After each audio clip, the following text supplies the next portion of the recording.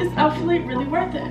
That's what we're gonna find out today. Hey everybody, welcome back to the channel, and today I have a very controversial topic to talk about. I have all my thoughts written down, okay? Today I'm gonna talk about ALPHALETE's Amplify shorts. Shorts that I have are the Amplify shorts 4.5 inches, and they're the second collection that they came out with, like the second version of the shorts. So the fabric composition is made out of 51% polyamide, 38% polyester, and 11% elastane. According to their sizing, if you have a 25-26 waist and hips 34 to 36, you're an extra small, and that's what I went by, and it's a little bit too tight because the waistband is very compressive. So that's the only thing I will say about the sizing. I would not size down. I would just go by the actual sizes that you always get everywhere that you go. Like if you're a small everywhere, just get a small. Like me, I'm always a small everywhere, so I always just get a small, and 98% of the time it always works out. I'm supposed to be an extra small for them, and a small would be a little bit better just because of the waistband.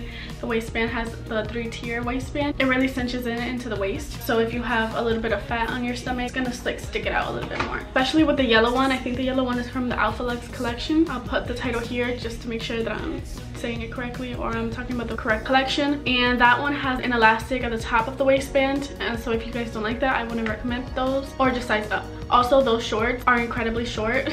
They're a lot than the Amplify one. They show the cellulite a lot more, and they're a little bit more prone to being see-through just because I got the yellow color. I don't know about the other color. That fabric is pretty soft too, and it's a really nice collection, I will say that. So let's talk about everything else. It does ride up a lot. Even if these are the 4.5, you're gonna collect it into the cheeks, the fabric will go up a little bit more because the fabric is higher now. And of course, like all the other dupes that I've shown here, they do have the mesh on the side. When I first got these, I was like, oh shit, this is a little bit delicate. Be careful with this part. It feels like you could break it really easily, but I'm not really sure about that because I haven't worn it yet. For this collection, they made the seam a little bit stronger because of how many people have complained that the seam broke on them. So let's really talk about, is ALPHALETE really worth it? And that's just gonna depend on a lot of variables. Why are you gonna buy the ALPHALETE? Is it because of the hype that they're getting? You actually like the creator, which is Christian? Do you want to support him? Are you actually in love with leggings and you want to try them, and you're investing the money in a really good legging or expensive legging and you think it's gonna be great? Is it because of how flattering it is? Because it is actually flattering, but I'll get a little bit more into that a little bit later. So does the hype equal value? What do you value in a legging? That's what you gotta decide yourself.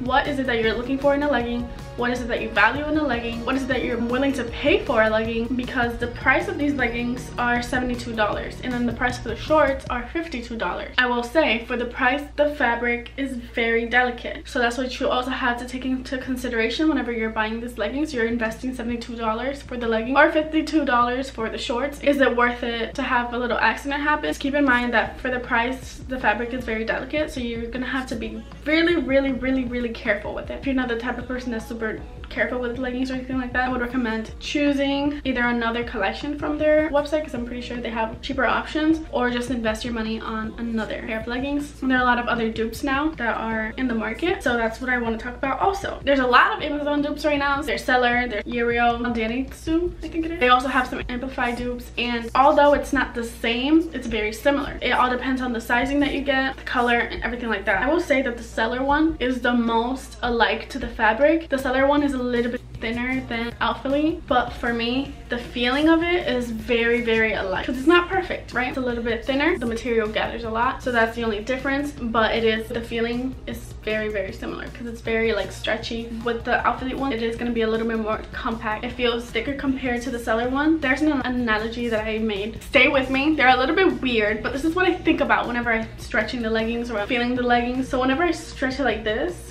it feels like whenever you're stretching slime. Slime is very stretchy and it feels very satisfying. So that's kind of what this feels like to me in the best way possible. And then it also kind of reminds me of those tights that you wear underneath clothes. I don't know if you guys have seen them before, but it's not like those thick ones that you can't breathe. It's like a faja, and they're very long, so they kind of cover the belly area, and that's kind of like the feeling that I'm getting. And when I was researching like on Reddit, somebody did say basically the same thing as me. Think of a thick winter tight. That's that's interesting. I don't know if you guys know what I'm talking about, but I hope you guys do. Kind of just reminds you of that material. That's basically all I'm saying. And now let's talk about the pricing. So there's obviously like reasons why things like this are very expensive. But it could be like the overhead cost, the quality of the materials that they invest in. According to Christian, this is what he said: they source and privately mill each fabric. They take no shortcuts in designing and putting out an item. And another thing is that a lot of people have complained about the fabric breaking, like I said earlier, and the customer service. But this is obviously not for everybody. This just might be for a certain percentage. Doesn't mean that it's actually gonna happen to you. But now, do I personally think that the price of these leggings or shorts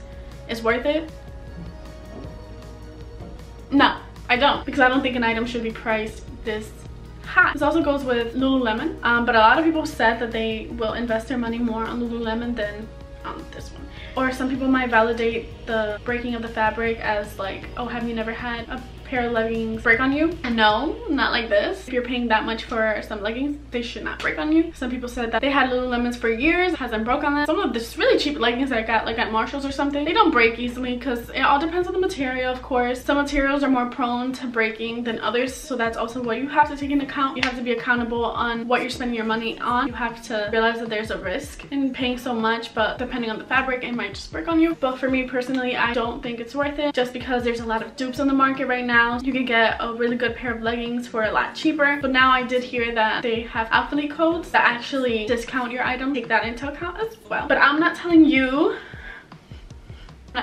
what to do. This is just my personal opinion and like the reasons why I don't think it's worth it. Even though I invested my own money on these items myself, because I obviously wanted to try them for myself and I saw how flattering it looks on other girls. For me personally, just because it looks good on them does not mean that it's gonna look the same on me. They have a lot more ass, more cake, more peach than I do, and depending on your body type and depending on like where your tailbone sits, personally for me, the scrunch might not look as good as it looks on them compared to yourself. Not every legging is the same. It's very similar. It just depends on what kind of style you like. I know a lot of people don't even like the seamless collection of any brand. I was flabbergasted because I obviously love my seamless leggings, but a lot of people do like the seams in their leggings and shorts. So you just have to identify what you like and what looks good on you and what you're comfortable with, because at the end of the day, you're the one paying for it and you're the one investing on it. Is there anything else? Let me see.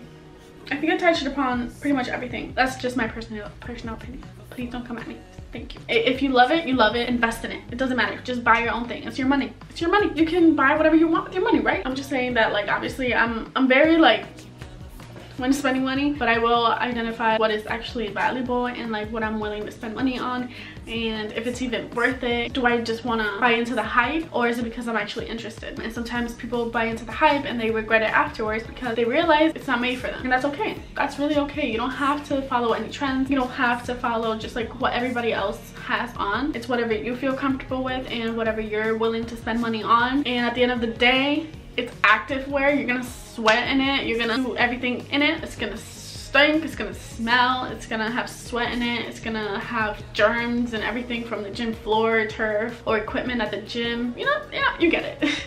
You get it. Your bodily fluids. That's pretty much it. That's pretty much what I just want to let everybody know. But yeah, for me personally, my sizing was a little bit off. That did a lot of damage. I barely wear these. They roll up a lot and they're really tight, especially as someone that's either bloated or the waistband is too deep in there. If I would have gotten a small, everything would have been a little bit better. So that's my final verdict on, is ALPHALETE really worth the price? It all depends on you. But for me, the answer is, I hope you guys enjoyed this video and have a great day. Please don't cancel me.